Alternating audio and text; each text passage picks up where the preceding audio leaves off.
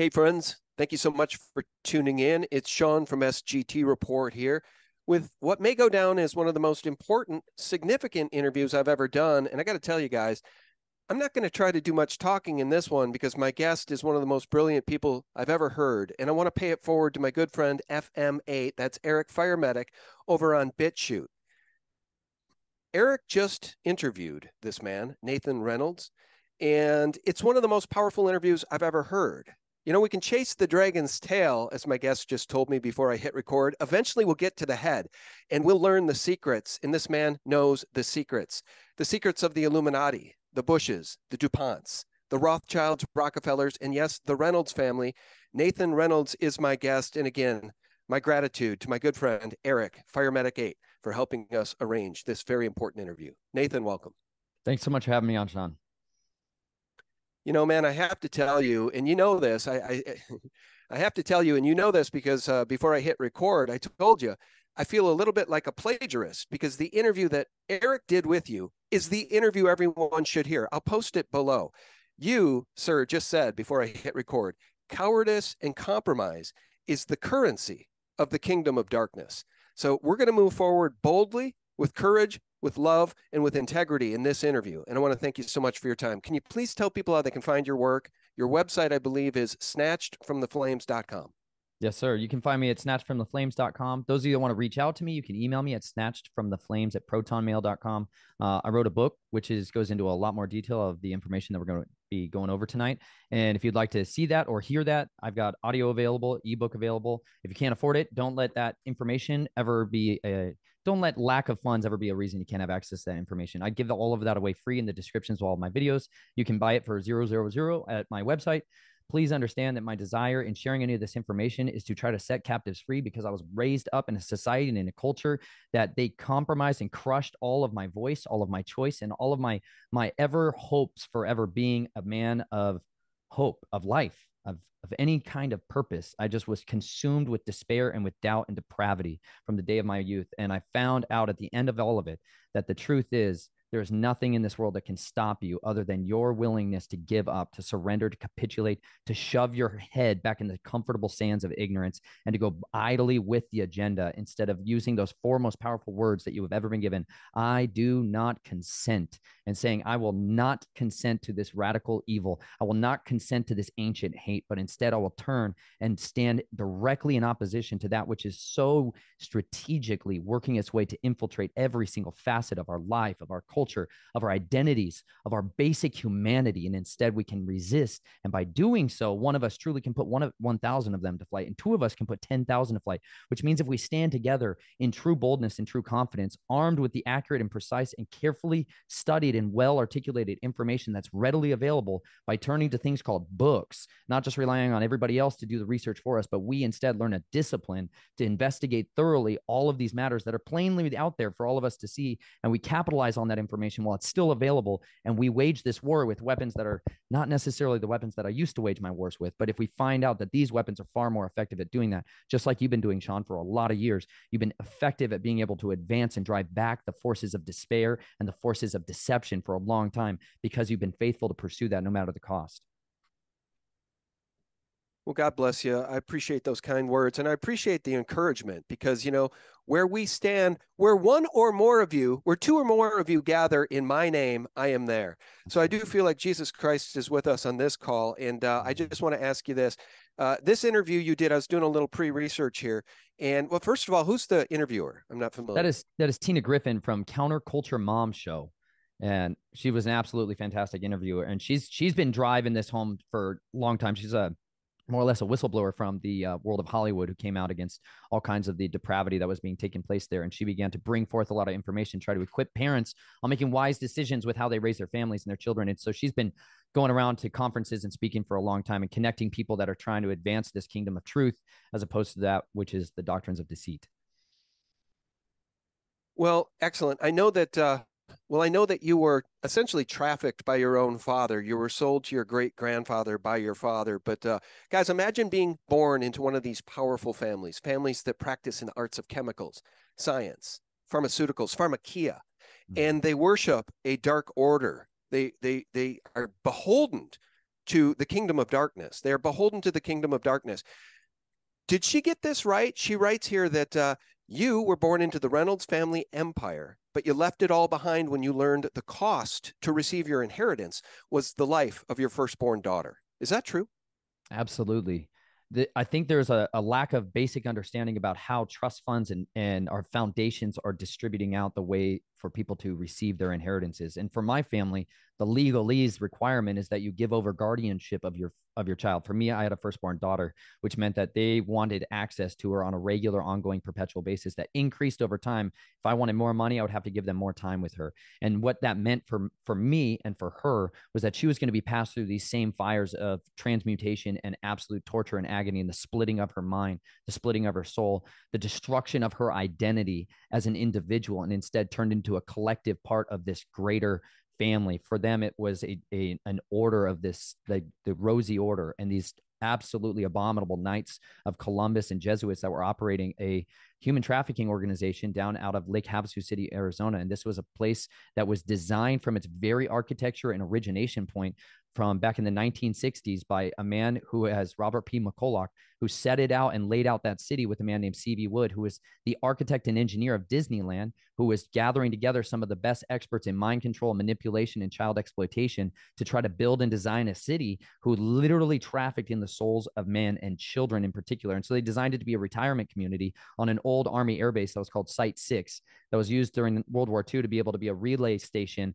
as they were transporting troops and munitions across the deserts of Arizona and California. Lake Havasu City was basically a pleasure island that was developed so that people could have anonymity. Robert P. McCulloch brought over the London Bridge, the actual London Bridge over the River Thames from the city of London, and had it coronated by the Lord Mayor of London back in 1973 or maybe 71.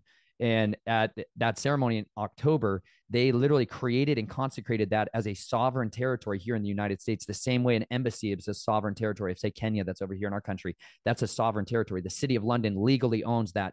The island that was created from where the London Bridge crosses over from the Arizona side over Lake Havasu and onto this island. That island is legally the city of London's territory. And what that's generated is a place where they can have diplomatic immunity and they can engage in a lot of this ritualistic abuse of children, pedophilia, and trafficking of children, and the procurement of human byproducts, cannibalism, and I mean, the worst kind of evil that is, for most people, absolutely unimaginable. For them, it is as commonplace as breathing, because these people have been raised in a culture of so much compromise that they understand that everybody goes along with this agenda, everybody goes along with this plan, and we all get paid.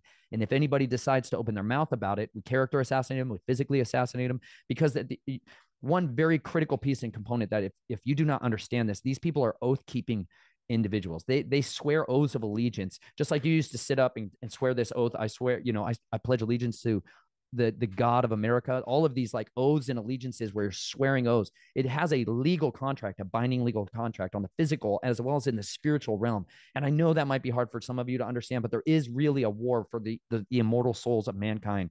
People are actively fighting in this war, and they're servants to a kingdom that really has priests on this earth. And truly, the kings, the merchants, the corporate entities, a lot of the big bad agents of evil that people are identifying, the George Soros, Bill Gates, and these people that are like, look out for the Medicis, look out for the Merovingians, like look out for these players of evil. These people serve a different order. This is what gives them the anonymity. This is what gives them the ability to have autonomy on this earth, is because they have a spiritual enforcement agency that operates in their better interest, which is the oldest, most ancient intelligence agency that has ever been. People that are only ever committed to do evil continually, because from the very beginning, there was a great war that has been waging from the day of our conception, from the day you were born. All of creation on one side is seeking ways to devour you. And on the other side, there is a radical devotion to try to set you free and grant you life and peace and hope.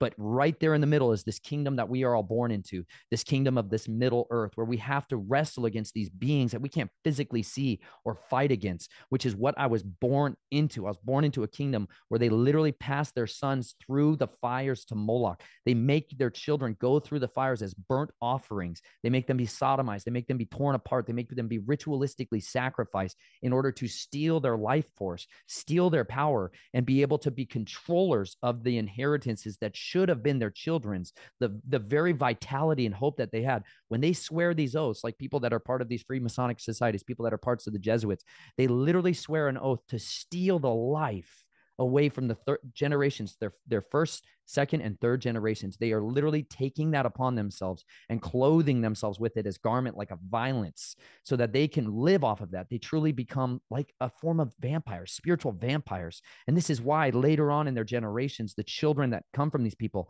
are plagued with innumerable ailments and pains and sufferings and problems in their socioeconomic class. They can never get out. This is because a curse is resting upon them, because their ancestors literally cursed them. And those curses really do have a very powerful binding effect. And this is why the judicial system is not a place where we can go to get the justice that we're all seeking. People are desiring freedom from this. And when I was a young child, I wanted to be able to go to the authorities. I wanted to be able to get set free. But in the very city of where I was, I watched the very same detectives that were supposed to be investigating crimes, the drug crimes, the trafficking crimes. I watched them come into the circle and witness and observe children being molested, and then going out and putting on their uniform and enforcing the oaths on each other. And this is the component that if you don't really get your head around that, these oath keepers are the ones who are the greatest traitors who have ever been in our country. The greatest threat to our society are these individuals who are using the freedom of religion, that Second Amendment. They're operating as if this is Francis Bacon's new Atlantis, this great occult working, that they're trying to raise up the old gods. They're trying to re-enchant society and bring about this old order, this old religion that really does openly sacrifice its children. It's the same old gods of Quetzalcoatl. It's the same gods that used to be here before, these plumed serpents, which is where America gets its name. The land of the plumed serpent, y'all. That's literally what the word America means. It goes back for thousands of years, long before Vespucci was discovering it on a map. This has been the ancient evil that has rested here. This is why there's serpent mounds all over this nation, because there's always been this priest class here who practiced this old way of abominably destroying the lives of the innocent children in order to fuel a different power source, to fuel an elite who are willing to operate within that and being able to be used as agents of evil on this earth. You know, in an interview such as this one, this is like reading a book and then trying to interview the author just using some recall after you've read the entire book just a few days ago. So guys, just forgive me if I don't connect the same dots you all do as you're listening. But one of the things I do want to circle back to here at some point is Nathan mentioning Pleasure Island. Now, let me just show you guys this, because he also mentioned the designer of Disney. Well, remember the Pleasure Island, the cursed island that appeared in the animated film Pinocchio, the Disney film, and the coachman who literally in the bar negotiates with the other bad guys about essentially snatching little boys and taking them to Pleasure Island. And the good news is those little boys will never be heard from again. I mean, good news from the trafficker's perspective. So we can talk a little bit about that, Epstein Island, and the mechanisms of control. But the other thing that you said that really resonates with me is the oaths, the secret oaths, the blood oaths, the pacts that these people take in these circles. It reminds me of Eyes Wide Shut when Tom Cruise is caught being at this essentially Illuminati sex ritual that he was not supposed to be at. He snuck in, and he's called. Little does he know what he's in for. Check this out, guys, and then I want Nathan's response. And then I want Nathan's comment about this. By the way, this was directed by the way, for those that don't know, this is the Stanley Kubrick film, Eyes Wide Shut. And we're told there were about 24 minutes that were cut out of this film, even though Stanley had final cut, because I think it was Warner Brothers, whoever controlled this movie, didn't want it out. So anyway, this is not the final cut. That's my understanding. But this is a very, very powerful scene, and it speaks directly to what Nathan was just describing.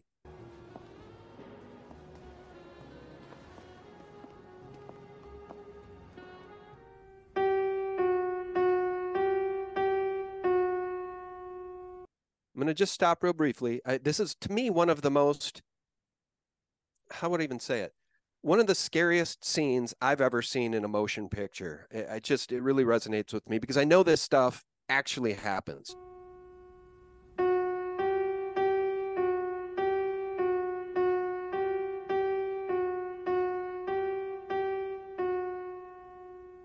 Please, come forward.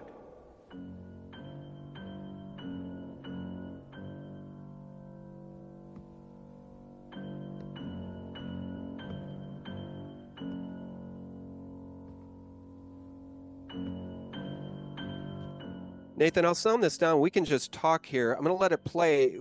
The part I want to get to is where he doesn't know the password. And it doesn't matter if he's known it or it doesn't matter if he's forgotten it or if he's never known it at all, because words and promises have meaning here. Yeah. Well, one of the things I want to do is just read to you guys the Jesuit oath, which will help you to actually understand what is actually taking place when people enter into these ceremonies, when they enter into a ritual that is being done. I think there's an illusion that people have about a ritual always looking like the format you're seeing here, which is very pretty. I'll be honest, this is not what the vast majority of any of these things look like. This is a very rare exception to it, where everyone's dressed up, everyone looks nice, everyone's pretty, and there's no babies and children walking around everywhere, because that's the other side of this that is obviously so uncanny and disturbing for most people that they could not put that in there. But that's the reality. That's the missing component that you're seeing here, is that these people are not the wealthy, elite looking people. They are your normal dads and moms and people that you see at the grocery store every single day. And they are all around you, walking around carrying these secrets of unutterable agony and sorrow and depravity. And in the coffers of their mind are inexcusable, radical, intelligent evil. This happens because people are willing to swear oaths like this because they want access to power, wealth, resources, and they are willing to do whatever it takes to climb to the top, because this is what happens when you become completely given over to what's called the greediness for gain. And this is the oath they swear in ceremonies like this, where they say, I furthermore promise and declare that I will, when opportunity presents itself, make and wage relentless war, secretly or openly, against all heretics, Protestants, liberals, as I am directed to do, extirpate, exterminate them from the face of the whole earth, and that I will spare neither age nor sex or condition, and that I will hang, waste, boil, flay, strangle, and bury alive all alive these infamous heretics, rip up the stomachs and wombs of their women, and crush their infants' heads against the wall, in order to annihilate forever their execrable race. That when the same cannot be done openly, I will secretly use the poisoned cup, the strangulation cord, the steel of the poniard, and the leaden bullet, regardless of the honor, rank, dignity, or authority of the person or persons, whatever may be their condition in life, either public or private, as I at any time may be directed to do so by any agent of the Pope or superior of the Brotherhood of the Holy Faith of the Society of Jesus. This is what the archons of our society are willing to do in order to advance this great, intelligent kingdom of darkness. This is the Black Pope who oversees the Jesuit order. This is the one who is willing to use absolute compromise in a total war. This is the philosophical justification for using any means necessary in order to win. This is why the Jesuits were birthed. They were birthed out of a desire to utterly blot out and stop the Reformation, which was leeching and stealing power away from those who have held it so inexplicably for so many generations. They were willing to do whatever it took to destroy that. And the way they did that was to adopt the tactics of the Assassins, the assassins, to embolden themselves, like we see with Adam Weishaupt and the Bavarian Illuminati, to create rings within rings within rings of individuals who are in the know and individuals who would like to think they're in the know, and then those who are on the outside trying to understand what is going on and being willing to serve the agenda of the system as a whole. And this is what takes place when people like the Knights of Columbus. My grandfather is a Fourth Order Knights of Columbus down in Lake Havasu City, Arizona, still to this day.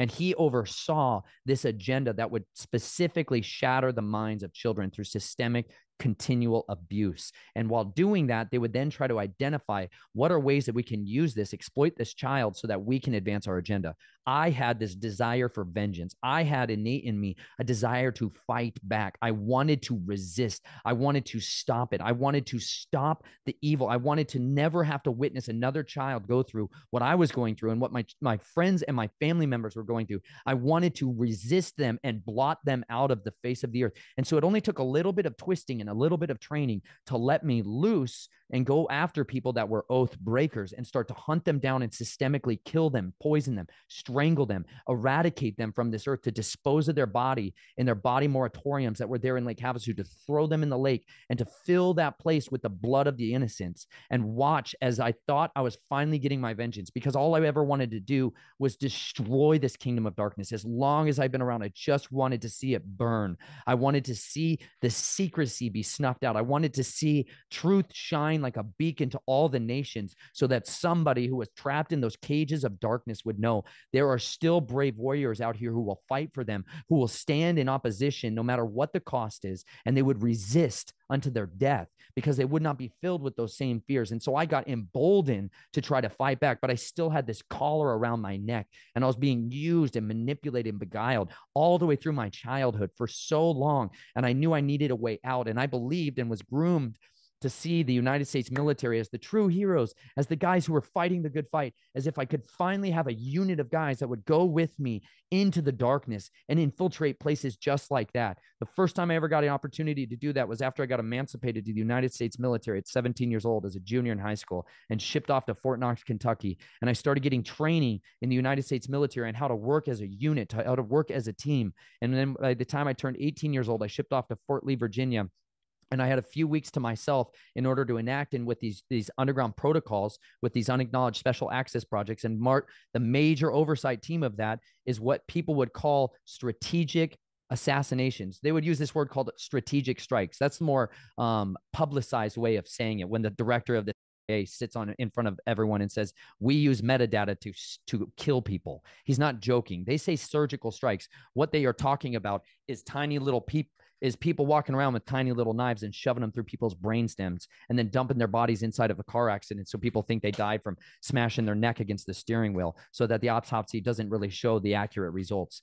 This is the way I started working in the military to try to fight back and contend against the system. The problem was as I finally got to work with these teams of who I thought were the world's tier 1 operators, the guys who were the best equipped, the best trained to be able to go after and hunt these monsters in the night, I got sent into an estate in Virginia that was just like that one, where people did dress up and people were pretty and people wore their uniforms with their names on them and were willing to show off their power and their prestige by engaging in ritualistic abuse of children. But I was only allowed to capture one guy out of the entire room. Instead of detonating and destroying a device inside there that could have killed everyone, could have captured everyone on video doing that, I was only allowed to capture one guy. His name was Mr. Blue, and he would like to skin children alive with a skin grafting tool, and then wear their suits of skin on his flesh and then abuse them. And this was a guy I was tasked to go after, and I was able to capture him and extract him out of that building and bring him back to a safe house where we could do interrogations on him, and he was able to cough over the information. But what I learned at the end of that was they put their own asset in his place, and that guy was just as disgusting, just as pedophilic, and just as willing to embrace the darkness. And I saw that at the end of it, people are willing to do and continue to perpetuate evil as long as the financial costs, as long as the state secrets are guarded, whatever motivating factor it may have been, that I saw corruption continually rippling through every one of these arenas. Wherever I went, people were willing to compromise. People were willing to cling to the power at any cost, and I could not handle it. I was utterly detested and disgusted by it, and I was dedicating myself to try to fight back against the very system that now I was a part of, because I had become a cog in their wheel, and I wanted a way out. And you know what? I finally got that way out, but it was through an utter destruction of my identity. It was through an absolute loss of everything I'd worked for, everything I'd waited for to finally go and hunt monsters with my men. I instead was stripped of that, honorably discharged from the military, and washed out into the world of the living, the normal people, the people that don't know about this side of society, that are willfully ignorant, going about in a fluoride stare, in a pharmaceutical haze, unable to really see the forest from the trees or see the men that are trafficking children in their city every single night. And I was trapped in this constant monotony of misery, trying to find a way to make $12 an hour instead of getting paid 10 ounces of gold a day for my previous work.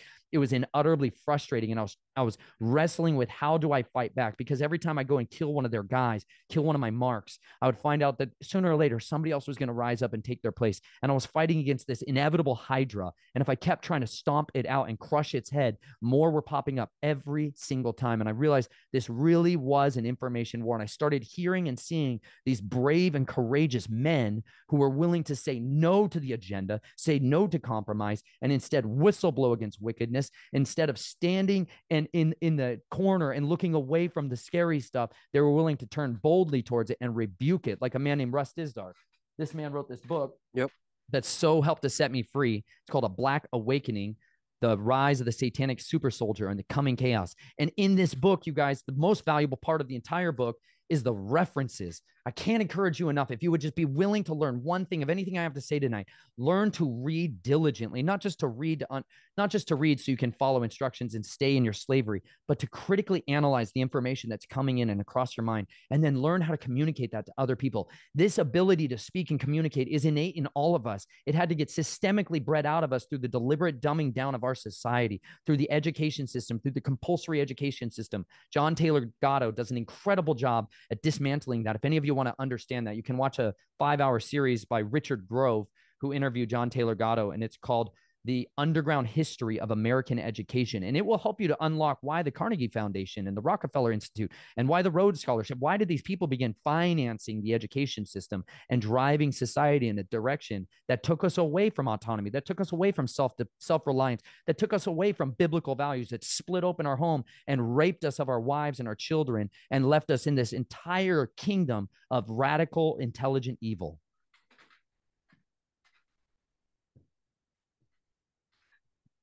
Boy, guys, I'm kind of speechless and I've been taking notes here. So what I'm going to try to do is just keep up with Nathan, and I'll ask questions that are pertinent to something he's just said. But I do want to circle back at some point and ask him about the Hampstead cover-up. I want to ask him about Laura Logan and child sexual abuse.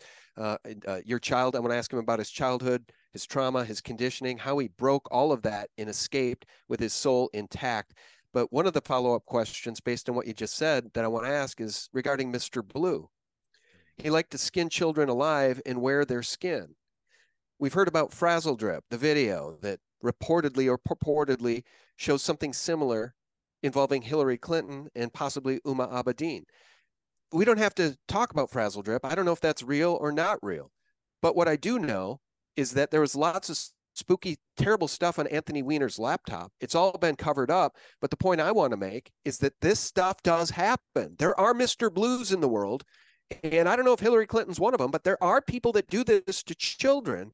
And we need to make that very clear. This isn't the realm of Pizzagate conspiracy or Pedogate conspiracy theory. We're not talking about Comet Ping Pong. We're talking about stuff that really, really happens in the darkest regions, the netherworld, the darkest netherworld regions of this world. It really happens, doesn't it? Absolutely.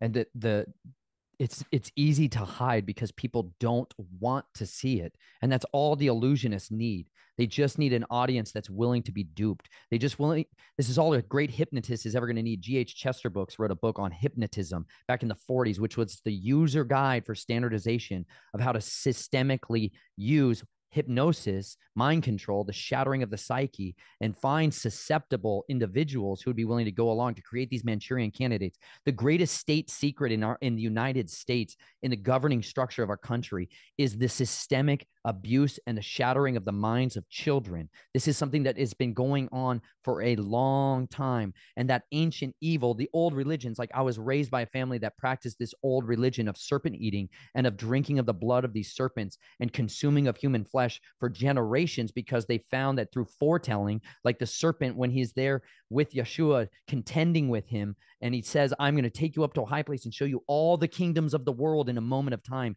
He foretold, he showed him the future, and yet Yeshua rebuked him. He rebuked him because he asked him to just bow down and worship him. He could have the keys to the kingdom. He'd give him everything he ever wanted. And he's a liar. He's a father of lies. And all he ever can do is give you false promises, which is what this political tongue of political messiahs that are out there and people are thinking and putting their hope in, they are still servants of this forked tongue. They're soothsayers because they've swallowed the lies of the serpent, and they've been willing to bow the knee to Satan. And I know that seems so incredibly impossible, that these individuals that you're looking at on your TV as being heralded as the wonderful people, the right influencers, the safe and effective doctors that you can trust, the white robe priests that we should bow down to and give our allegiance to and give our dollars to.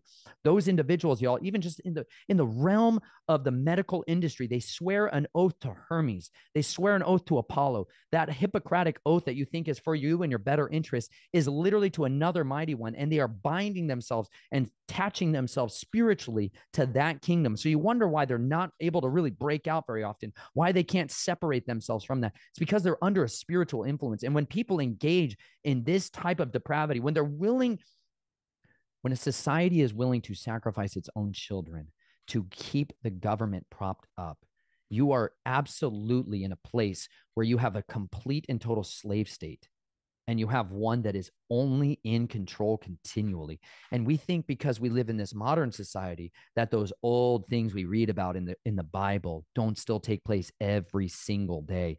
They are still sacrificing their children and burying them in the walls. The reason that Robert McCulloch, under the direction of C.V. Wood, the engineer and architect of Disneyland, the reason they brought that London Bridge over stone by stone was because they've been singing this nursery rhyme forever, that the London Bridge is falling down, falling down. They've been encoding in a society in generations. That sing-sign nursery rhyme song is about why you need to sacrifice your children and entomb them in the stone walls of that bridge in order to keep it up. And as soon as they have that, it's the same absolute thing that was happening all the way back with Pharaoh and how Egypt and Mitzrayim, how they controlled the people. They got the Israelites to be willing to even entomb their own children in the walls of their buildings. When once that takes place, the blood, the iniquity begins to cry out, just like in Sodom and Gomorrah. It said the cry was reaching up to heaven. It's not just that people were wanting to have sex with people of the same sex. It's that they were going after strange flesh, like it says in the book of Jude and 2 Peter.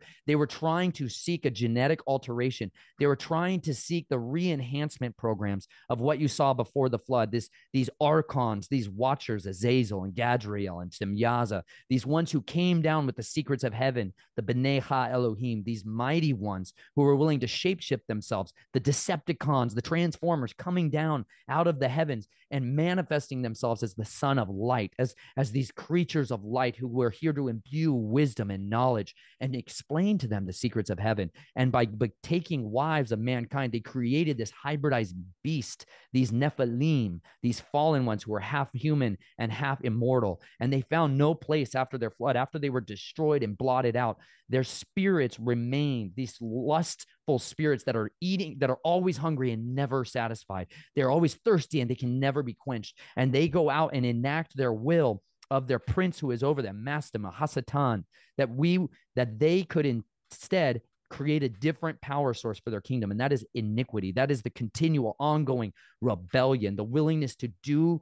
embrace evil and swallow it in. That when that takes place, there's a genuine change, a transformation that happens physiologically in you and in your seed, in your genetics, so that you're no longer made in the image of man, but instead you become changed and transformed to be like a beast. Man and beast were created on the same day. But what differentiated us from them is that we had the breath, the life of Yahuwah. He breathed into us and we became living souls. He created us and sculpted us as a image bearer of him. But when we turn, the whole agenda of that dragon is to eat dust all the days of his life. He was cursed. He lost his wings. He lost his fiery radiance, and he crawls on his belly day and night eating the dust. And you know what? Men are the dust of the earth. That is where we came from. That is what we were made. We are mankind. And he goes out to seek to kill, steal, and destroy everyone's life. And this has been the system that he has chosen to bring about that will. This is the agents of evil who are operating day and night. This is why they're able to live for so long. Just like the industry of you guys are literally in a society where blood is the currency of it. And I know this is a big, bizarre kind of statement to make, but when you go outside and you drive past a plasma donation center, a blood bank, or you see the Red Cross asking people to donate blood and we'll give you a cookie or we're going to give you $30, that kingdom is there to take the blood that is donated. Only 20% of it actually gets used in the version that you're thinking of, where it's taken to a hospital and people that are in need are going to get access to it. 80% of that blood is turned into pharmaceutical products that are then sold and fed back to the mouses, so that people are engaging in cannibalism, the consumption of life. It says in the scriptures over and over again, the life is the blood. The blood is in the life. Don't eat it. Don't eat it. Don't eat it. Don't eat it. Anytime you read in any type of book, before they had exclamation points and question marks and all of these other ways that we use to communicate, they would just repeat themselves. That was the way they could scream it to you and say, never forget this. This is why Yeshua is saying, verily, verily, truly, truly, I say to you. When he's saying that, he's trying to tell you this is critical and important information. And so when he's repeating himself over and over again, don't eat the blood from beginning to end, he says, don't eat the blood, because that's the life. That does not belong to you. It belongs to the earth, because the earth is the one that gave its life for everything to live. And you know what? That's where the blood is supposed to go back to. But instead, when people are consuming that and they're using it as a pharmaceutical product, and they're using that as a way to extend their life, that's vampirism, y'all. And we are totally caught up in a society of these Grigori, these same watchers that came down at Sodom and Gomorrah and began their genetic alteration campaign again to fill the land of Canaan with these hybrids, with these giants, with these strongholds of iniquity, with these abominations. It said that when Abraham was out there wandering around, the Father told him that you can't go into that land because the iniquity of the Amorites is not full. That iniquity force is the fuel for the kingdom of darkness. A man who does a very well-articulated expression of this is Dr. Michael Lake. He wrote a book that is called the Shinar Directive, and this is preparing the way for the son of perdition. This book goes through a lot more detail. He's a scholar. So those of you that are really interested in learning from people that have a more scholarly, scholastic, engineering kind of style of delivery, he's the guy to go to for that. And you can read this book. It's not a hard read. It's a fantastically well-articulated way of dismantling this kingdom of darkness and how this system brought itself about and what are our weapons to fight against this. Because I know I'm talking about a lot of really heavy and dark and intense things, but the truth is there's good news at the end of this, because if these people are so committed to this kingdom of darkness, it's because there is a true adversary to them. There truly is a kingdom of righteousness. There truly is a kingdom of light that instead stands in absolute opposition of it. And as much as the darkness may seem so horrific, so abominable, and you want to turn your face from it, the only way it will ever thrive is if we continue to hide our eyes from it. But you know what? The reason I'm out, Eric, the reason I have any hope, any joy, any life that has ever been coursing through my veins is because I could never have the hope that was in my heart extinguished. No amount of torture, no amount of abuse, no amount of continual, ongoing, perpetual failures and loss and depravity that happened to me and to the people I loved around me could extinguish this single light that was burning in me. And that light was a hope that there was going to come a day where people looked around and they said, enough, enough. This is our time to stand and resist this. This is our time to speak the secrets. This is our time to rise up with the three most powerful weapons that have ever been given to us to fight and wage a war against this dragon. Hidden in this book are all kinds of verses and keynotes, because there's a code hidden in here that as you start to read, I talk about. And if you follow these breadcrumbs, it will lead you to understand how you dismantle this empire. And right there, hidden in his coat, is Revelation 12. Revelation 12:11 says, the enemy, that dragon, that serpent of old, is defeated by the blood of the Lamb, the words of our testimony, and not loving our lives when faced with death. Those are the weapons in our warfare. These used to be the weapons in my warfare. I learned how to use these because this is exceedingly more effective at killing somebody than ever your pistol is going to be. There's a reason more than 80% of people who get shot with handguns walk away from it basically fine, y'all. There's a reason soldiers don't fight with handguns unless they absolutely have to. Don't be so committed to the weapons of your warfare that are carnal. If you could instead read a book for every firearm you have, or read a book for every bullet that you have, it would transform you and equip you with a skill set, with a mindset, with an understanding to navigate these muddy waters and begin to set out life rafts to bring deliverance and healing and hope and courage and conviction back to those people who are trapped on those pleasure islands, who are trapped on the islands where they're just clicking order home, ship here, eating their Amazon and their Netflix, and they're just going to sleep and being lulled away into this listless loser lifestyle that is destroying their purpose, because we were made to fight. We were made to be soldiers. We were made to resist and overcome and contend, and to not be filled with all of the fear. The reason Edward Bernays was so effective, he wrote his manual, by the way. If you read this tiny little book, it is less than 168 pages. You can read this book in a couple of hours, and you will be equipped with an understanding of the mechanics of how this system has destroyed every aspect of our culture, our identity, the freedoms that we once inherited as truth.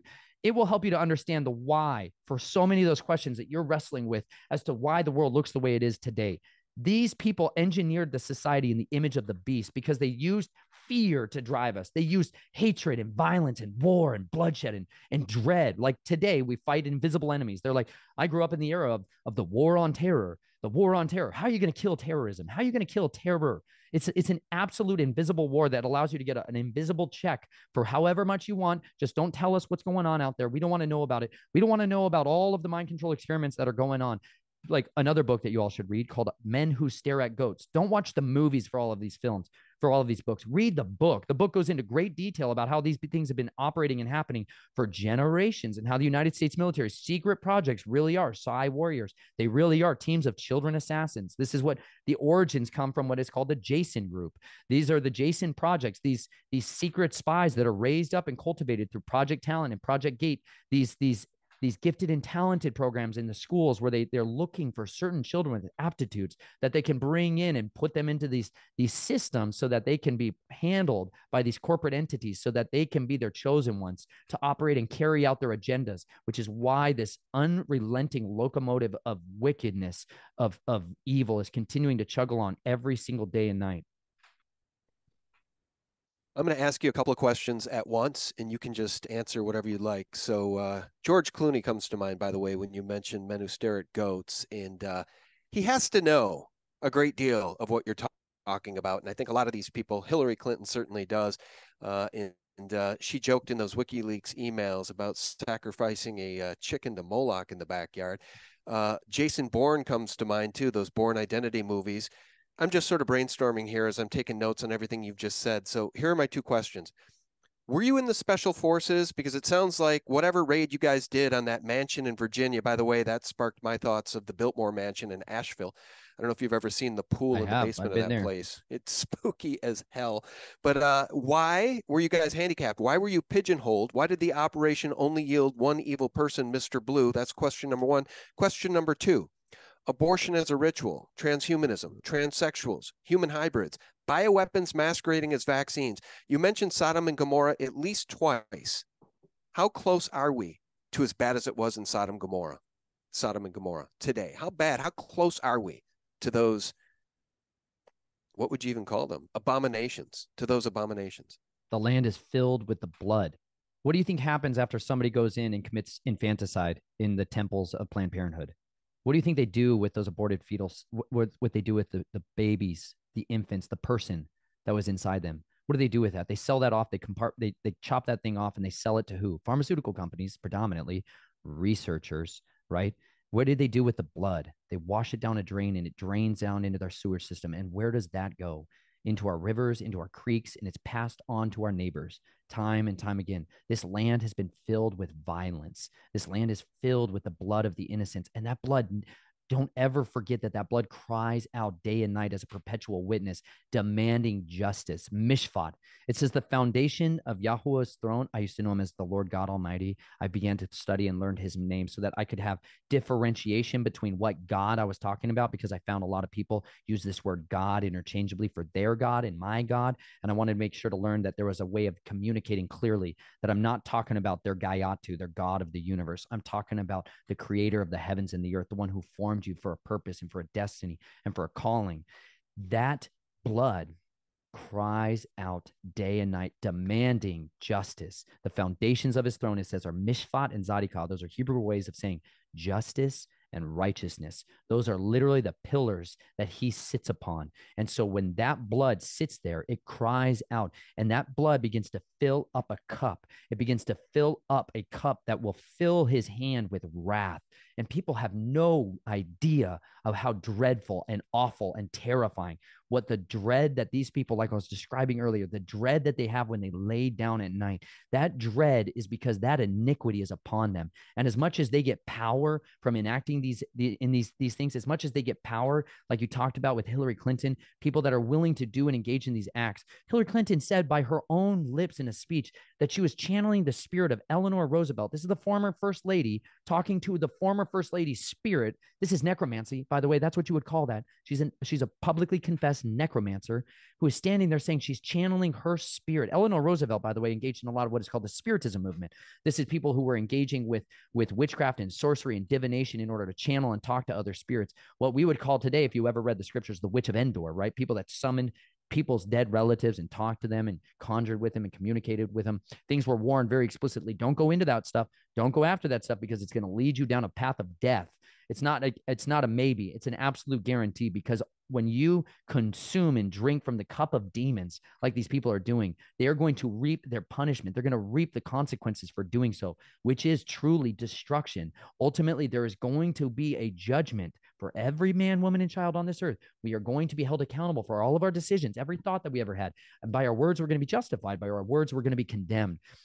When you stand there and all your life is laid bare, and they open and examine the books which have been written from the day you were born on everything you've done, it's a very real reality. You think that you know something about people because you have data storage, or the NSA is able to spy in and listen in on us. They have nothing in comparison to absolute truth, which has always been written, that will never be able to be forged, obfuscated, deleted, lost, like the evidence on his laptop.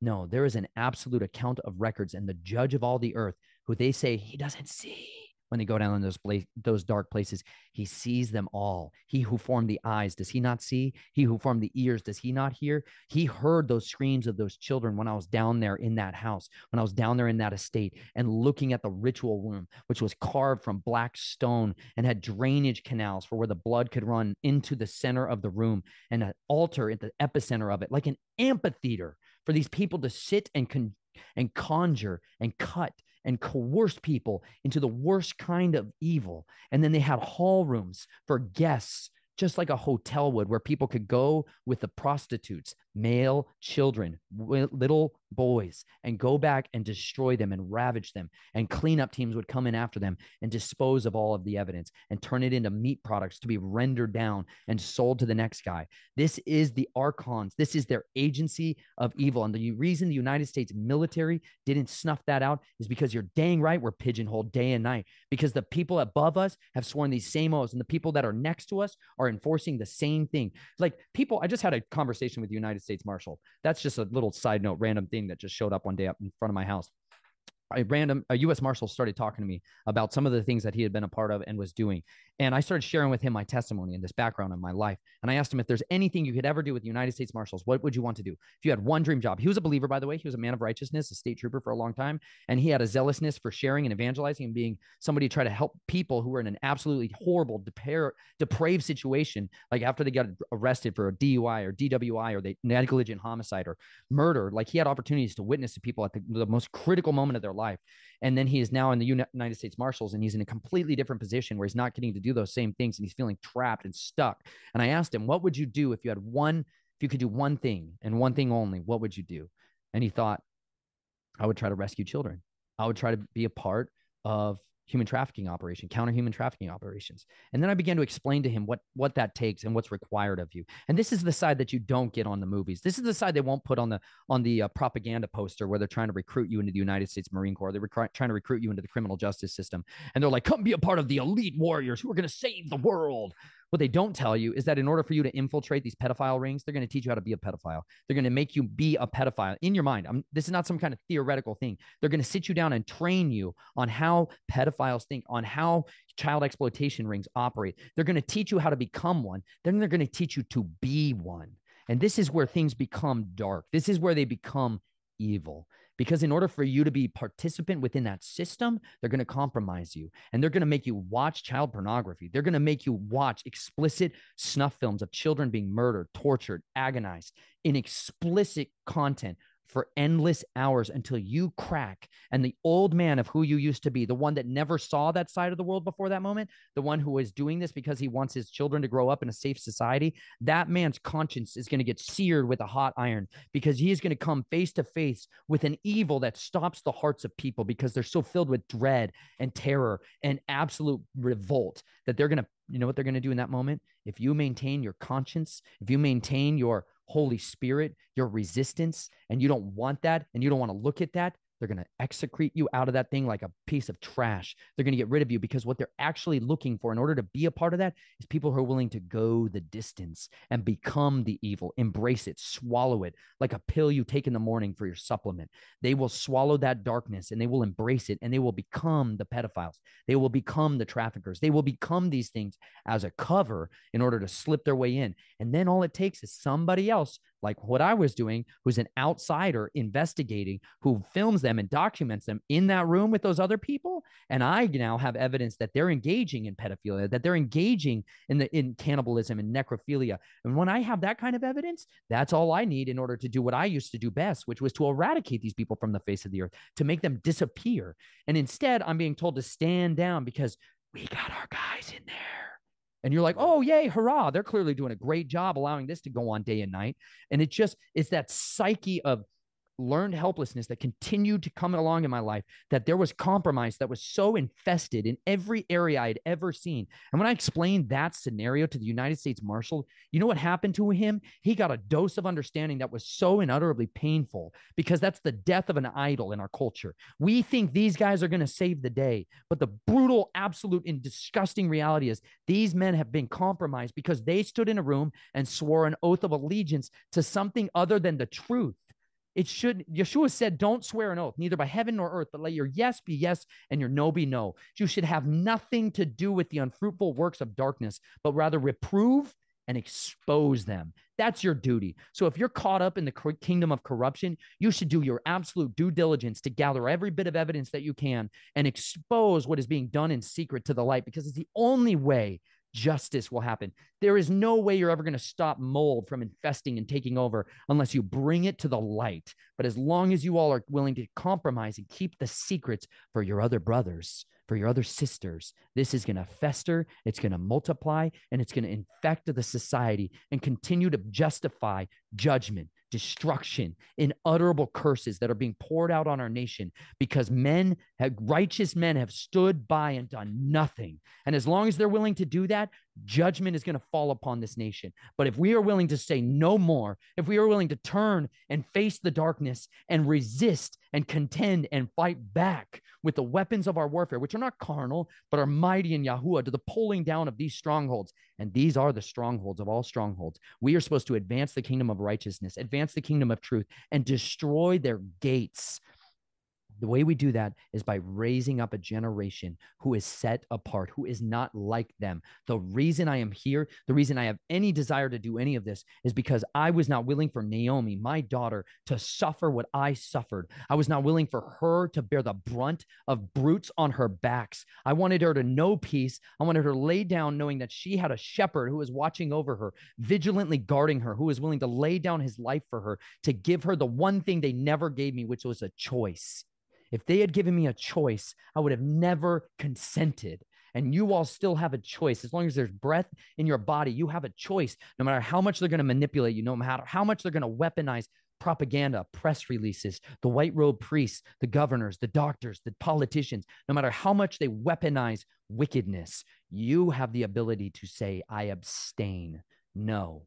No, thank you. No, you cannot have my family. No, you cannot touch my children. No, you cannot destroy their identities, because their identities are not something ethereal. Their identities were given to them the day they were conceived. They are persons, they are mankind, and they were made for purpose. And nobody else is allowed to give them that. But they were made to be free. You were made to be free. And at some point in your life, if you will trace back to that moment where you capitulated, where you looked away from it, when you saw the evidence of some kind of horrible sexual abuse happening in your family, in your friends, in your coworkers, and you said nothing, you can turn away from that. That's what repentance is. It's an old way of saying turning and having nothing to do with that and going in the opposite direction and clinging instead to the way of righteousness, the way of truth, the way of peace, the way of set apartness. My daughter Naomi and now my 4 children are being raised up outside of that system. And you know what? That drove us to poverty. That drove us to being migrant workers, volunteering by the sweat of my face to labor on natural and organic farms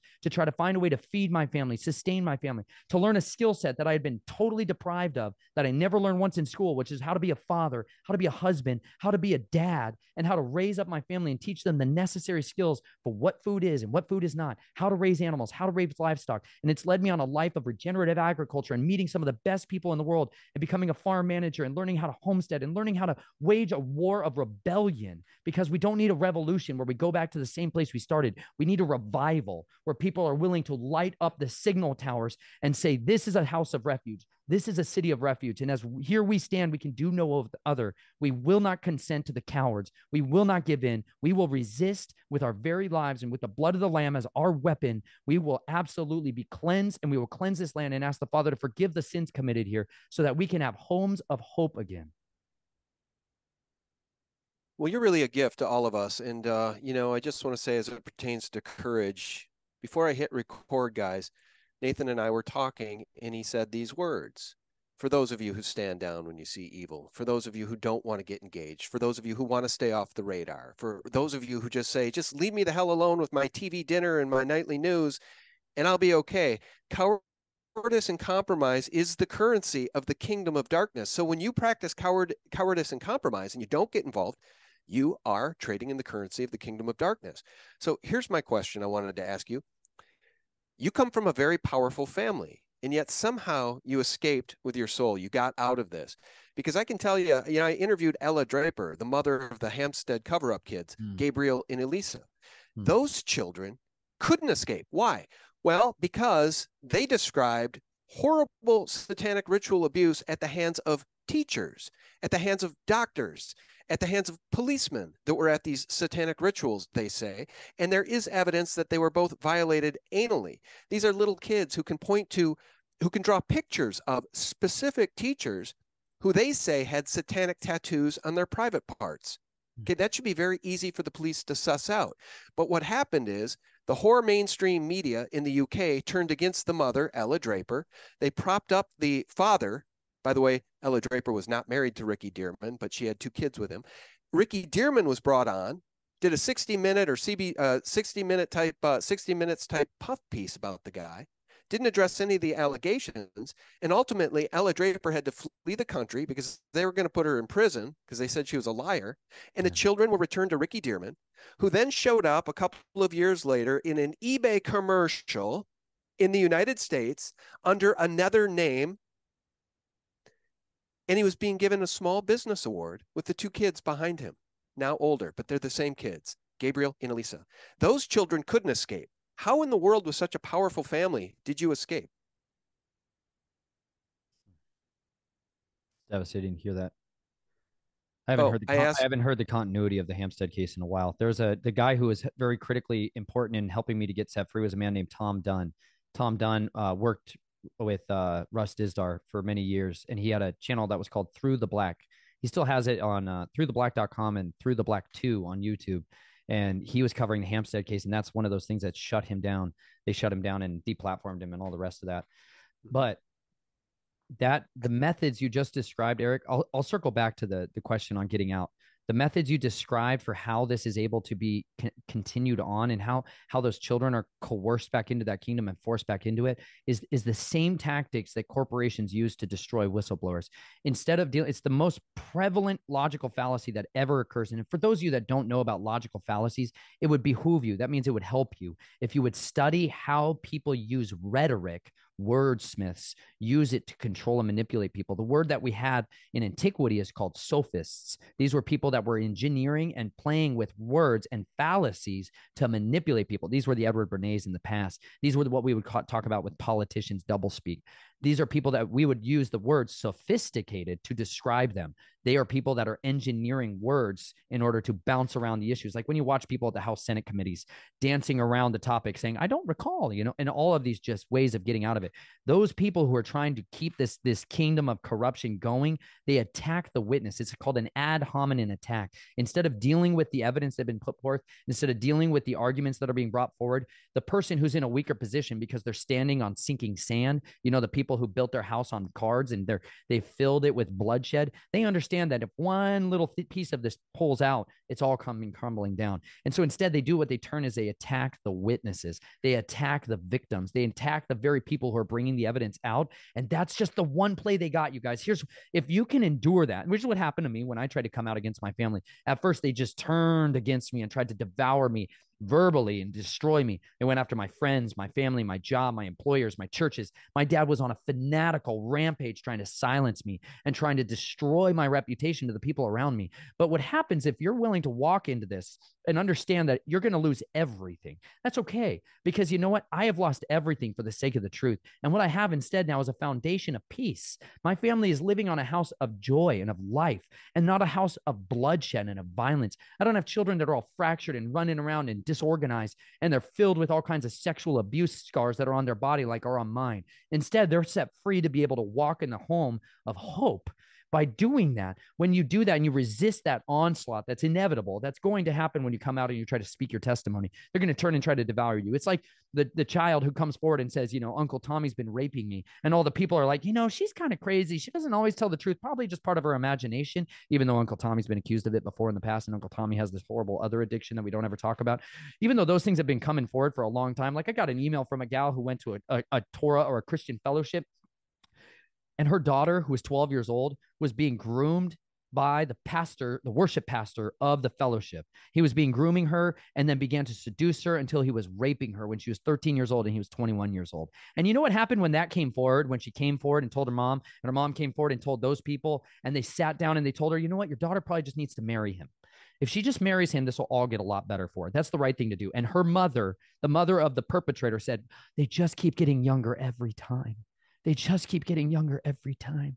This is because nobody was willing to stand up and put to death the doctrines of demons that have infected people, to cover up crimes instead of reveal them. But as long as that happened, you know what happened when that guy finally got sentenced to prison, and he had hundreds of people as character witnesses in the room, and she had very, very few, because they waged the campaign on her. They turned to devour her, because that's the only tactic the adversary has, is to lie and keep lying. Because eventually, as all of the propagandists know, if you keep telling a lie long enough and over enough, people will probably begin to believe it. So if they just say these people are liars and instead throw the whistleblowers in jail, instead throw the Hampstead mother, her in jail, then it sets a theme. Then it sets an echo in the kingdom. I'd be like, you know what? It's not worth coming forward. Just like what they did with Boys Town, just like what they've done in all of these scandals that have broken out in the past. They turn and will devour the people that try to come against it. But you know what? When you put up a united front and you're willing to suffer that, and then people around you who are aware of that this smells like bull honking, we're not going to have anything to do with it,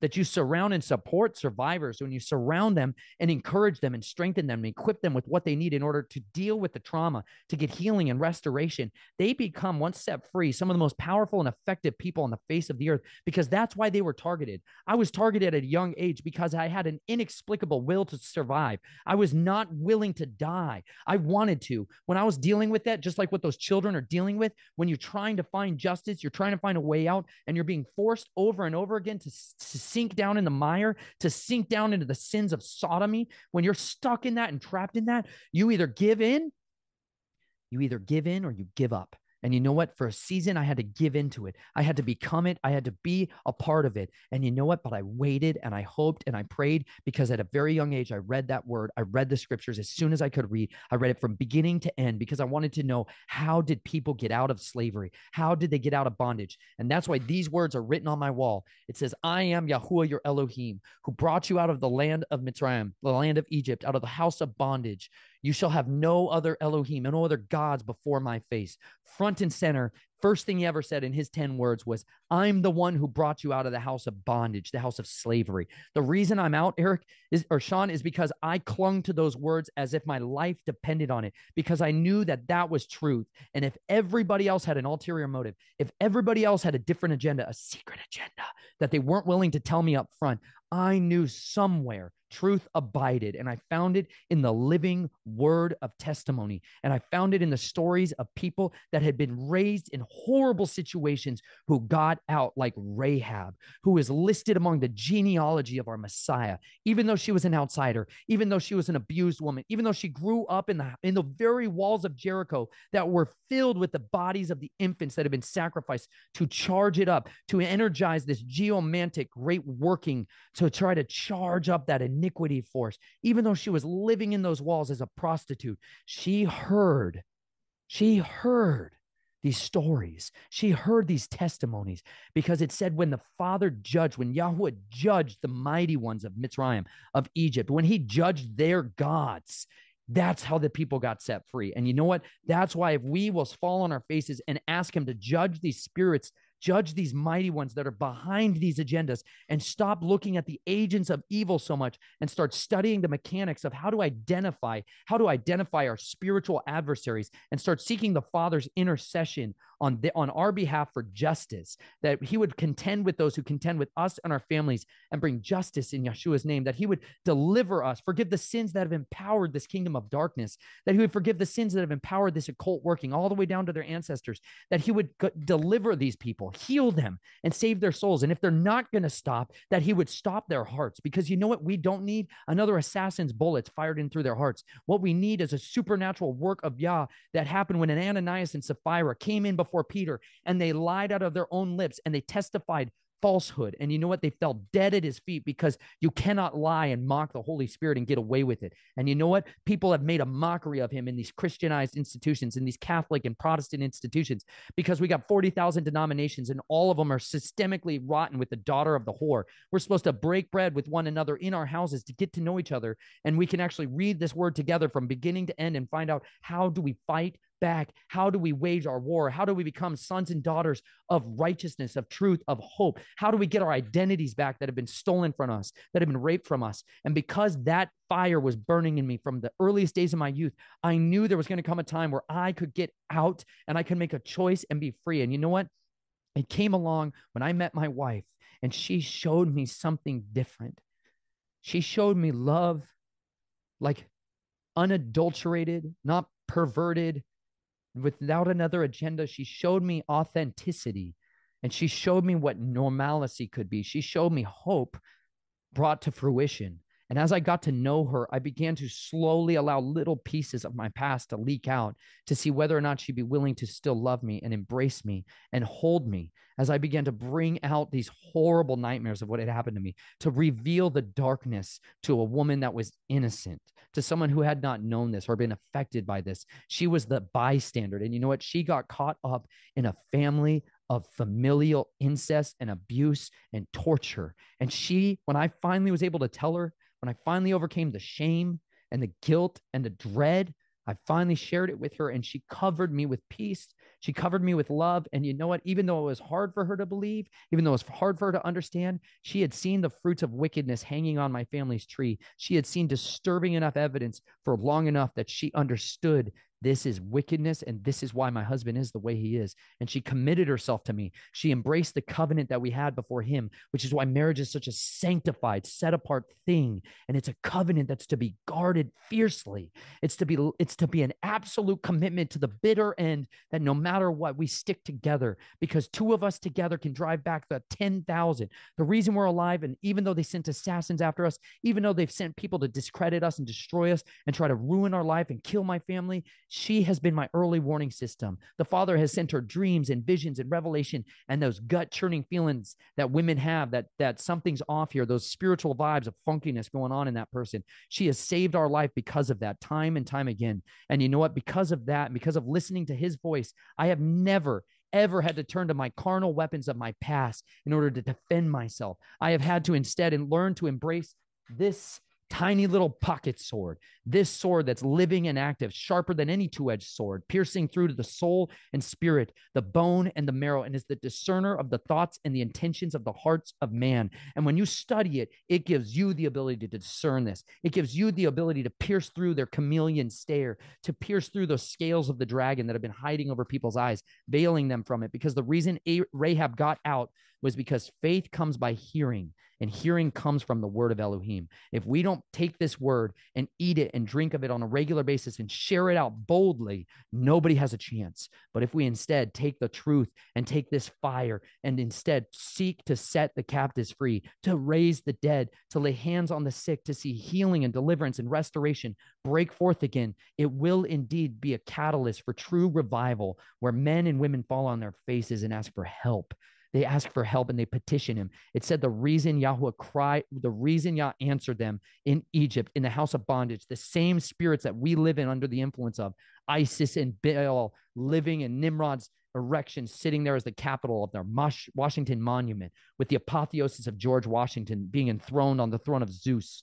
This great wicked working that's happening from this District of Columbia, this district of demons, when we instead resist that, we fall on our faces and ask the Father to contend with that. Just like in those days, it said that their cries came up to heaven. The cries in Sodom and Gomorrah came up to heaven. And you know what? The people whose souls are vexed at this are going to be marked with peace and with protection. And those that are not are going to be marked for destruction.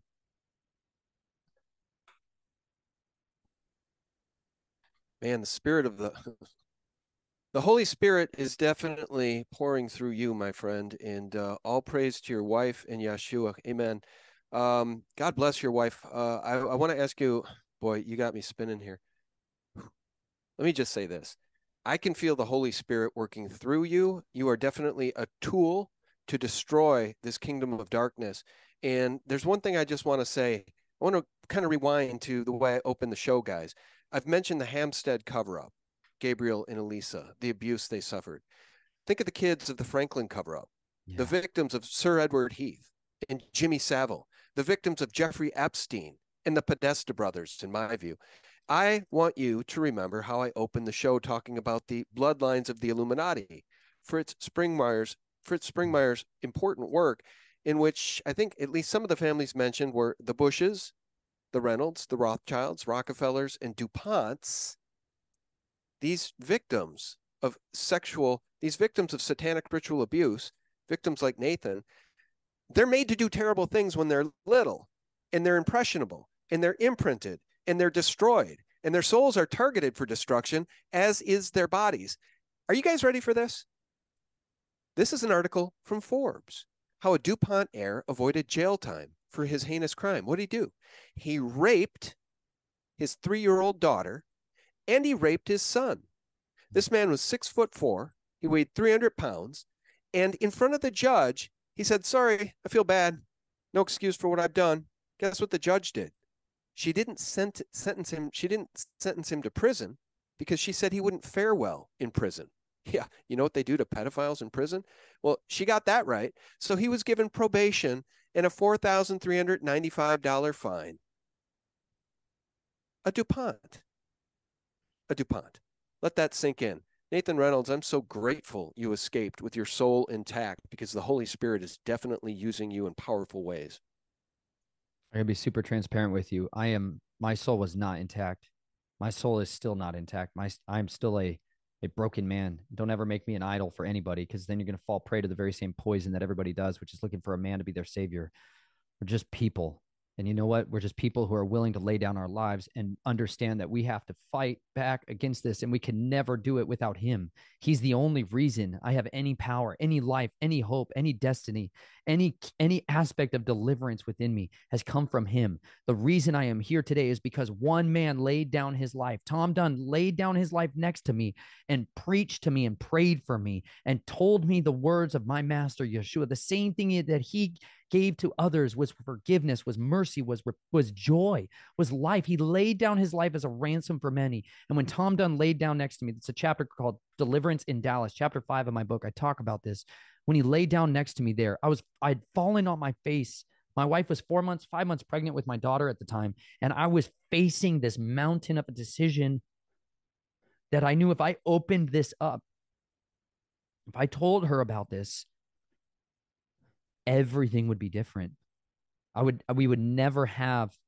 I was waiting for that fortune.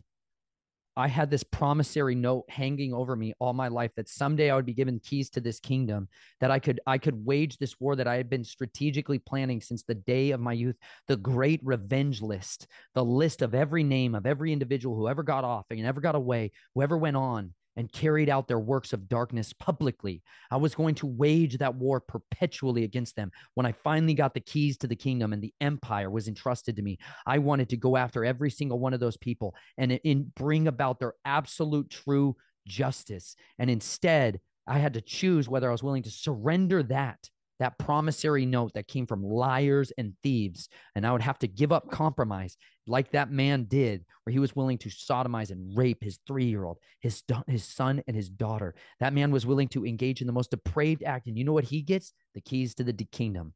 That man passed the test in that world. That man gets promotions. And you know what? Any place that wants to promote that kind of ideology, that kind of behavior is so unutterably corrupted. That is Sodom and Gomorrah, y'all. This is the real deal, Sodom and Gomorrah. When you think this is bad, that can be public information, wait until it's cannibalism and necrophilia and every kind of evil act that these people will herald They will lift up and exalt. And when you know that that evil is coming upon you, Yeshua said, it's not until the days of Noah, as it was in the days of Noah, so will it be at the coming of the Son of Man, which means it is going to look like that, where everybody is accepting of every form of evil continually. The reason they wrote that Constitution that way was not to protect your freedom of speech, Sean. They didn't want to guard your freedom of religion. They wanted to guard the occult and necromancers. They wanted to equip the secret societies with a refuge in them and a haven to dig in and to build an underground kingdom, because they were going to rise from the ashes of this pyritic order, this phoenix rising from the ashes to create and resurrect their new Atlantis. They are going to unleash that system unless we are willing to eagerly contend against it, to lay down our lives for it, to seek his face, to seek his favor, and ask him to help us, to empower us, to equip us with what we need to set the captives free. And so that's what I've done. I have gone in my secret place and I have prayed and petitioned him, save me, empower me, help me. I surrender every other power that I ever had. I give it up. I give it up freely, because you know what? A bloody kingdom, if I try to work and operate to bring justice when the dollars that I use to do it are dripping with deception, are dripping with all of the blood of the innocents that were sacrificed in order for that to come to existence, then I am a sorcerer of that same kingdom. And if instead I go and trust him with everything I have, and I believe he is El Shaddai, who he revealed himself to Abraham, when he revealed himself to Abraham and he said, come and walk before me. I am El Shaddai. I am your father, your mother, your covering, your provider, your protector. I am the all-sufficient one. I am like the mother that gave you nurse and gave you suckling breasts to feed on, to sustain you when you couldn't take care of yourself. I will be like that to you. I will be a father who is a shepherd over you, who guards you and provides for you and protects you. Those whom you bless, who bless you, they will be blessed. Those whom curse you, they shall be cursed. And you know what? I came to understand that's who I serve. And if I willingly submit and surrender my choices, my will, my actions to his desire, to his will, I could have him as my father, as a father that I never really knew, as a true father who gave up his most precious treasures so that his children could have life abundantly. He gave his son to us and we tore him to pieces. They literally screamed, let his blood be on us and our children forever. And you know what? We would have gone along with the crowd just as readily, just as easily. We would have been so beguiled by the propagandists, by the Pharisees, the brood of vipers, the serpent cults that permeated the cultures of society, those people that were going down and listening to the foretelling of Python, and those people that went and worshiped under the gods of the muses. There was a society that was practicing all the same abominations.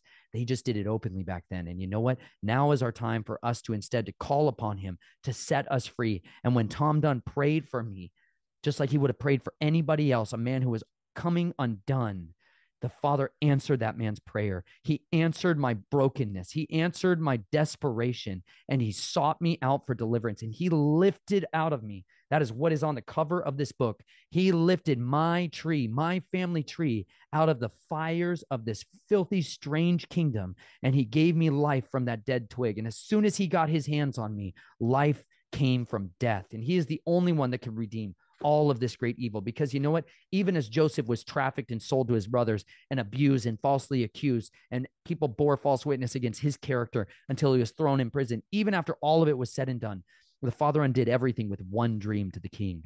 All it takes is one dream to trouble these people and take their sleep. And you know what? They will understand immediately that even if they call all their sorcerers, all their spiritual advisors, as they're called in our modern language, even if they called upon all of them to advise them on what to do, there would only be one man who had the true interpretation of that dream. And that man could set the nations free. Joseph saved the world, and everything it says that they intended for evil, the Father intended for good and the saving of many lives. That's why I'm here, to remind you all, to stir to remembrance these words that have been written long ago. They're still true. They're still valid, and you can bet your life on them. I am a living witness of that. Naomi, Jubilee, Abraham, and Pearl are living stones. They're living witnesses, because you know what? At the end of the day, we are made to be living stones, unhewn, not carved to be a brick in Babylon, but to instead be used by him to bear witness in the unique and perfect custom catered way that you were made to do, to lift up your brothers and sisters, to lay down your life, to become servants of others. And by doing so, when you humble yourself, he can exalt you at the time and the hour of his choosing. Do you guys realize that people like Janet Yellen and Hillary Clinton get paid hundreds of thousands of dollars to travel around and give speeches saying nothing to sycophants?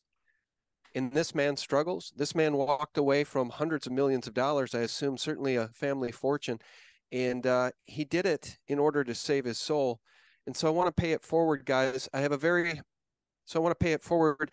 Nathan, I have a very, very, very supportive audience. So here's your book on Amazon, but y'all, I don't recommend getting it there. Get it directly from the website, snatchedfromtheflames.com. But in addition to that, the Linen Railroad, how can my listeners look? Those of us who go to church on Sundays don't get testimony like you just gave. We don't get preachers. We don't get pastors that speak with the fire in their bellies like you just did. How do we support you and your family? By going and doing likewise. It could set so many more people free if you just take the example of my life and try to live it out.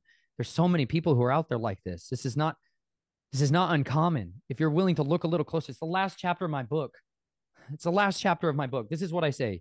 Maybe instead of your next tithe check getting dropped into an offering plate or donation box, it needs to go to your neighbor, your coworker, or a family friend. It is time we looked closer instead of looking away. Maybe some of those preparations you've stockpiled for the end of the world could help feed a family this week. Or perhaps the hours you spend watching Netflix could be spent talking to someone who needs your attention and time. Intentional ignorance will be accounted unto you in the days to come. Hunger is eating so many people alive. Some are starved for attention, never knowing the feel of lustless eyes upon their flesh. Some are hungry for friendship that is not tainted by manipulation and control. Others are drowning in debt because no one taught them how to manage money while they were making them work the trade instead. We need to be the answers, not the problems. We need to look closely enough to feel the breath of their sobs on your cheeks. We need to hold the hurting and tell them it's okay. You are safe now. We need to wrap our arms around the survivors and weep with those who weep. We need to linger and not run away from the horrible stories they need to tell. We need to build a hedge of protection around them as they leave their families, masters, pastors, and pimps. We need to be the empowering arms of grace, enfolding them in protection, provision, and love. That's how you can support my family. Support us by going and making a disciple who makes a disciple who makes a disciple. Go and do likewise. Go and read these books as if they're alive and real, that this is true and trustworthy, that you should make the decision for your life and for how you spend your money instead of some 401k hedge manager, from some illusory retirement plan that you hope to cash in on one day. There's no retirement from this kingdom, y'all. We fight this thing out until the death, and you should use every tool and resource and asset that you have in your hands and in any type of digital or closet or bank account. You should be the one controlling and managing that instead of giving your power away to other people to use it at their discretion. If you're still using those resources to support these corporate cowards, that's a shame on you. That's a guilt that's on you. The blood guilt is on you because they're using your money to build an empire of destruction to keep you in prison. And instead, you could use those very resources to completely transform this world, to be buying up apartment complexes and creating houses of refuge, to instead being purchasing people out of true slavery. Do you know how many people I know that wage this war relentlessly without any pay, without any recourse? Instead, they're doing this in their part-time. They are so effective and so capable, and they're working for $12, $15, $17 an hour. And instead, we could be buying these people out of their Monday through Friday jobs, and we could be empowering them and their skills and their resources and their tenacity with everything they need in order to overcome this and to be effective warriors for the kingdom. I have a playlist called Becoming a Gibborim, because this is the word you read about the special forces of all special forces, the ones who aren't filled with corruption and compromise. The word in Hebrew is called Gibor, mighty ones, mighty men of valor. When you read about David, the guy who killed tens of thousands of people, the guy who was a vigilant warrior, the one who stood up when everyone ran in fear and hid in their caves, when everyone else shoved their eyes in the sands of ignorance and said, I don't want to look at Goliath. I don't want to hear that mighty one. I don't want to hear what he has to say. When everyone saw the enemy, David saw the fool.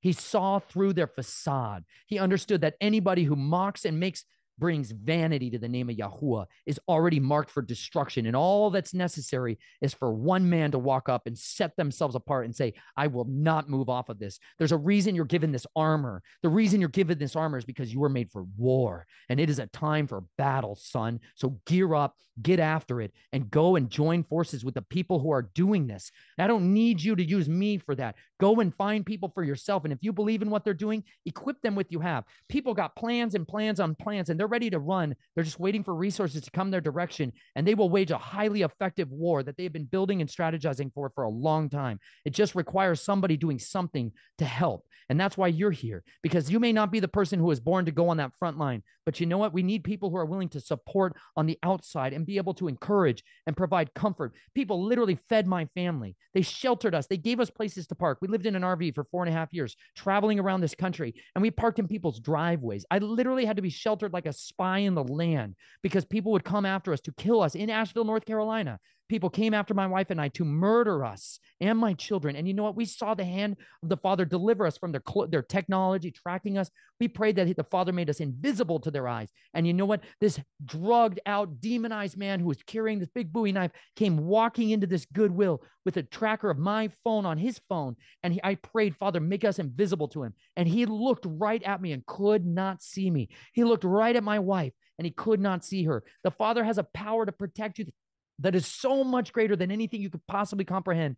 But unless you're in that battle, you're never going to know it. Unless you're actually carrying out the commission, the Great Commission, which is to go, therefore, into all the nations, all the cosmos, and preach this good news of deliverance, of hope, of freedom to every creature. That's your mission. That's what your commander has issued forth from his lips. And if you go, he's got your back. But if instead you go back into the closets of cowardice, you are absolutely 100% committed to the kingdom of darkness. And many of you, he's going to look at and say, get away from me. I never knew you.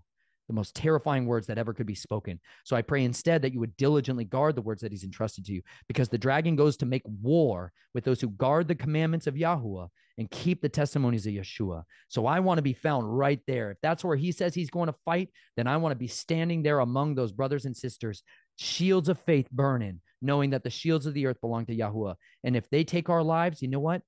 Praise be to Yah, because freedom is my long-awaited promise that there's going to come a day where I will lay down and sleep in peace, and I will have the freedom I've been waiting for my whole life. All my life, I've been waiting for that sweet slumber. And you know what? As much as I want it, I'm not going to go idly until I'm done here. I'm going to run this race till it's absolute finish, and that's what you're here to do. Fight with everything you have. Cleanse yourself. Take care of the temple that you've been entrusted with, your body. Detoxify yourself from the poisons they've been pummeling you with, and you will get set free to wage this war effectively. Man. Well, you know what Yeshua's going to say to you when you meet him? Well done, my good and faithful servant. Well done, my good and faithful servant. That's what he's going to say to you, Nathan. And I tell you what, well, I think I've said enough, because I think I got it right at the beginning. I got it right at the beginning of the conversation. This is one of the most powerful interviews I've ever done. And it's not because I'm good at interviewing people. It's because you're amazing. All right. He gave us the keys too, guys. How do we fix this whole thing? By raising up a generation who is not like them, not like the evil ones that control this world, not like the Illuminati, the New World Order, those that engage in satanic ritual abuse and child sacrifice. They are demon spawn. I say it time and time again because it's true. And Nathan walked away from the same infrastructure, the same deep state, the same hellishness on this planet that profits people like Janet Yellen and Hillary Clinton and Bill Clinton and the Gates family and people like the Bushes, the Bush family. They all profit from this system that Nathan Reynolds walked away from. We respect you very much, Nathan. Thank you very, very much. One more time here, I want to show your website because I know my supportive audience is going to snap up your book. I hope you have a lot of signed copies on hand. Signed or not, people will be buying your book. Here's the website, guys, snatchedfromtheflames.com. Audiobook is now available too, and here's some teasers. If this isn't the entire book, maybe it is The entire book. You goodness. can listen to the entire book for free on there, and the entire. You're a very generous man. Go ahead. What?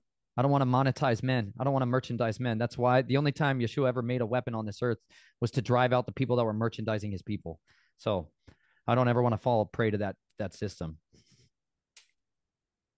Well, I can't thank you enough for your time today, your testimony, your intellect.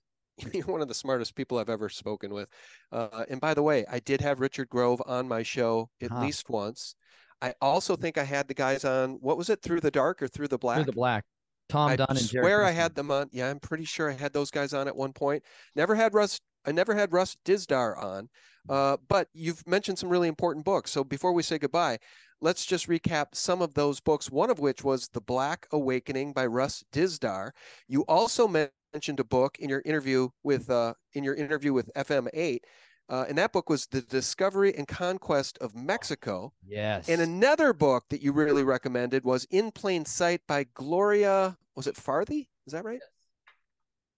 Can you show us those books? Because I have a knowledgeable audience that just hungers for knowledge. This is absolutely well worth your time, as well as any of you that are trying to actually understand and identify some of the mechanics of this intercontinental system that we live in here in America. It was not discovered, by the way, by good old Columbus. You know what I'm saying? This woman was an archaeologist who went about revealing all kinds of the interconnected travelers going back and forth in this country. And here you can see how these same gods of antiquity that we read about in the scriptures have been here, and people have been doing the same cultic practices that we read about in the scriptures. And those same mighty ones had their occupied territory here, just like over there.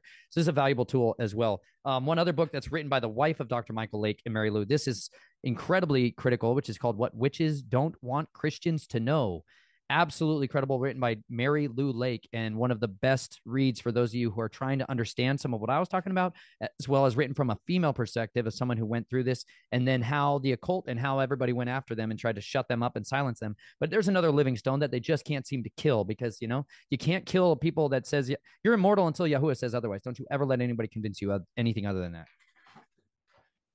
Well, Nathan, I got to tell you, I don't even know how to end this interview. I don't even want to say goodbye. I mean, we keep going another 20 minutes and we're 2 hours deep, but maybe we can do this again sometime. Absolutely. Anytime you reach out to me. All right. I appreciate you very much. Nathan Reynolds has been our guest. The website, guys, snatchedfromtheflames.com. Nathan, until next time, God bless you, sir, and your family, your beautiful family. Likewise.